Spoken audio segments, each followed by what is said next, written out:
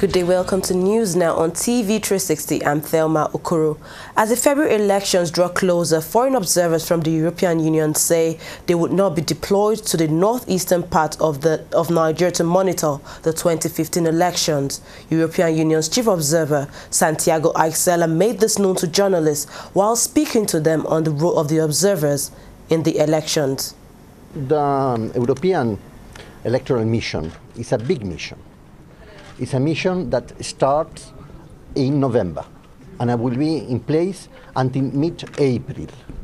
Then it's not only the problem what happens on the electoral day, it's what happens during all this big space of time.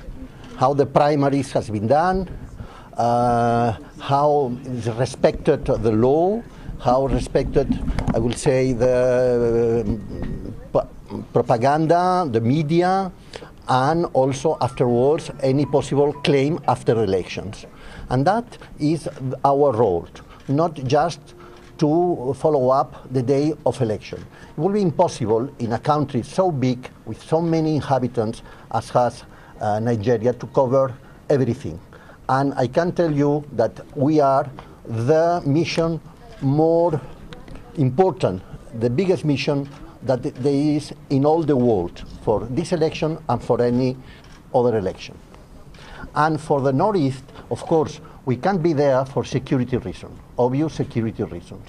But anyhow, we have people deployed very close to the Northeast, and we have contacts there on this area, and then we try to have the better information as we can have on the Northeast. But the present situation don't allow us to go to the Northeast. The National Human Rights Commission says it will prosecute any politician who engages in hate speeches ahead of the February elections. The commission said they will also indict politicians who incite their supporters to violence through hate speeches, adding that a list of offenders was already being compiled.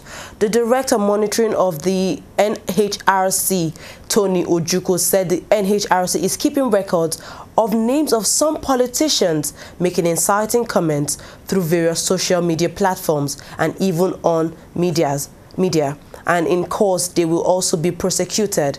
He said the overarching goal of the Commission's monitoring exercise is to support efforts to strengthen democracy and support the conduct of a peaceful and credible election that meets the international standards of the international community.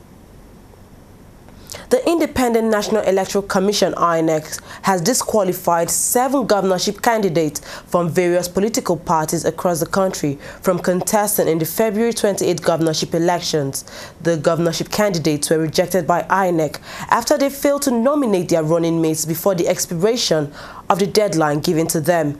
The parties that were affected by this exercise were the People's Party of Nigeria (PPN) in Delta State, Labour Party in Niger State, New Nigeria People's Party (NNPP) in Ogun State, Unity Party of Nigeria in Oyo State, United Democratic Party in Rivers State, and People's Democratic Movement in Sokoto and Zamfara states, respectively.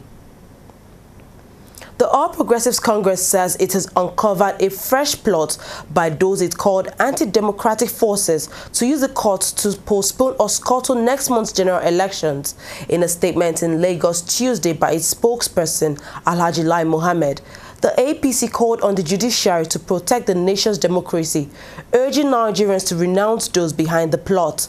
The party's accusations come on the heels of a lawsuit filed against APC's presidential candidate, General Muhammadu Buhari. A case instituted at the Federal High Court in Abuja on Monday against Buhari accused him of lacking qualifications to contest in the February 14 presidential election. Now, this claim has since been denied by the party, which says the suit was the first in a series of court cases to be instituted to stop the polls. The APC said President Goodluck Jonathan was terrified because if the election hold as scheduled, he would lose to its candidate, which is Buhari, by a wide margin. We'll take a short break now. When we come back, News Now will continue. Every day, every hour, and every minute, news break in Nigeria. Things happen so fast, it's most times difficult to track and comprehend them. But that's what we do right here on TV360. 2015, would you want to come back again? It's like asking Jesus Christ if he knew he was going to die, will you want to come back as the savior of the world again? We do not just help you track the stories, we break them down, explore all the angles, analyze the issues so that you can fully comprehend the stories and use them to make the right decisions.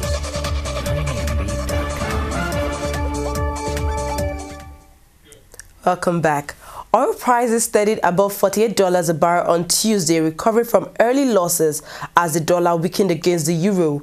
Brent crude oil futures rose to 22 cents to $48.38 a barrel. U.S. West Texas Intermediate crude futures rose to 10% to $45.25 a barrel. The euros rose for a second day against the dollar after an 11-year low on Monday.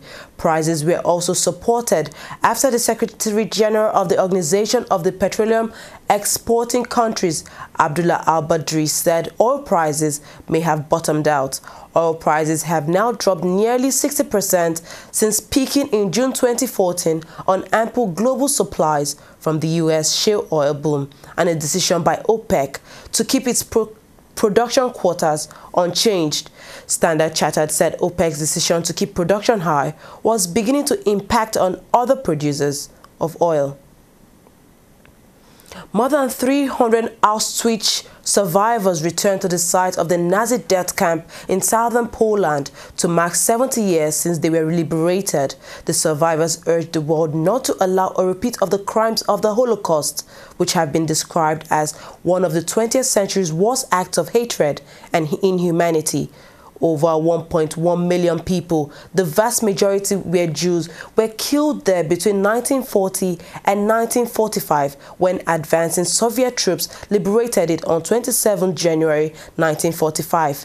Ceremonies were held way at the site in the presence of foreign dignitaries. It is expected to be the last major anniversary event survivors are able to attend in considerable numbers. To sports now. Former Nigerian international goalkeeper Wilfred Agbonavabare has died. Agbonavabare passed away after a battle with cancer. He was 48 years old. According to reports, the ex-Rayo Vallecano goalkeeper had been receiving treatment at a hospital in Spain before his death. He appeared with the Nigerian under-20s at the 1983 FIFA World Youth Championship in Mexico. He also played for more than 1 decade, with the full side being selected for the 1994 African Cup of Nations and that year's FIFA World Cup, backing up against Peter Rufai on both occasions.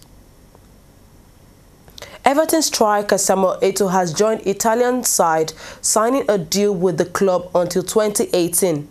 The 33-year-old passed a medical on Saturday, posting a picture on Twitter that he'll be joining Sampdoria. Eto'o joined the Toffees on a free transfer in August 2014 and scored 4 goals in 20 appearances. Sampdoria are 5th in Serie A, 15 points behind leaders Juventus. He returns for a second spell in Italy, having joined Inter Milan for £28 million in July 2009, where he scored 25 league goals during his 2-year spell.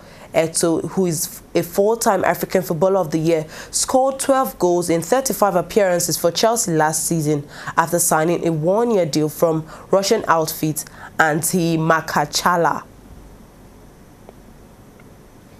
Michael van Praag, the head of Dutch soccer, has joined the race to become FIFA's next president. The 66-year-old has been at the helm of the Royal Netherlands Football Club since August 2008 and has openly called for the current incumbent president Sepp Blatter to step down. He announced his decision to stand on the body's official website and raised concerns about FIFA's current leadership in the process. Van Praag's announcement comes just a day after Blatter said the UEFA lacked the courage to stand and come in to contest with him in presidential elections.